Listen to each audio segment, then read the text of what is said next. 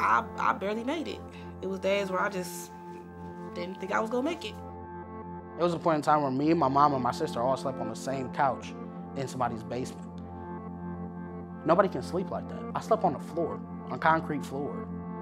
You go to school and then they're basically writing you off as just lazy, as a kid who doesn't do the work or anything like that. It's like, no, I have real life problems outside of here. I'm sometimes surprised that people, when people say, oh my gosh, you have homeless kids in Akron Public Schools.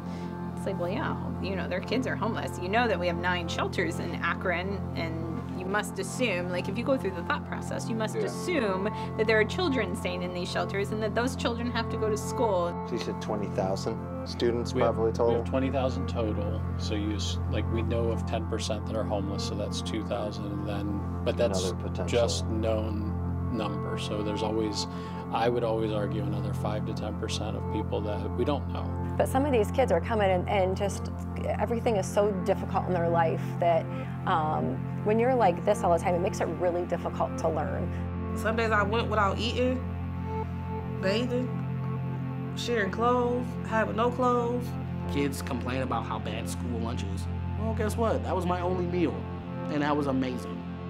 And at what point do we say about anything, this is enough? We've had enough. This is unacceptable. These are the folks that live in the shadows, and we as a society, we don't want to bring them out of the shadow, I feel, but they're here.